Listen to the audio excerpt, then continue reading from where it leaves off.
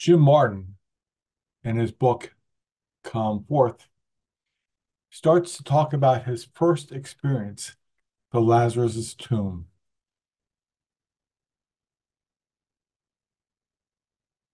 I peered into the dimly lit tomb and tentatively started my climb down the stairs.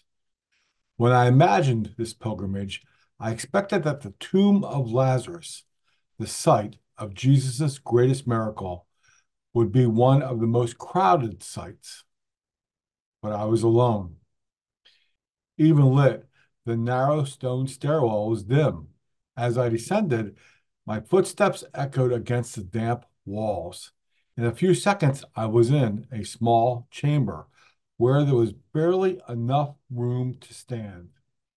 Perhaps, I thought, this was a tomb. But on one side of the room, cut into the wall, was a small opening near the ground, perhaps 3 feet wide by 4 feet high.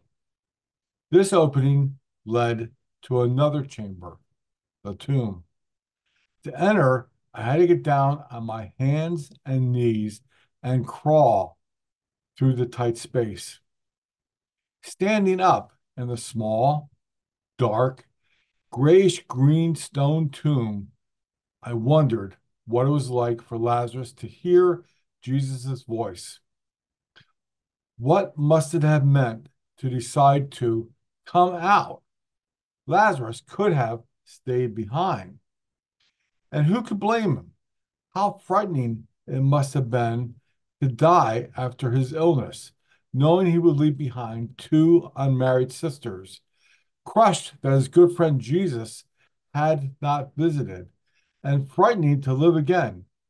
Change of any kind can be frightening. I knelt down again in the tomb and prayed out loud. There's no need to be embarrassed. Who would hear me except God?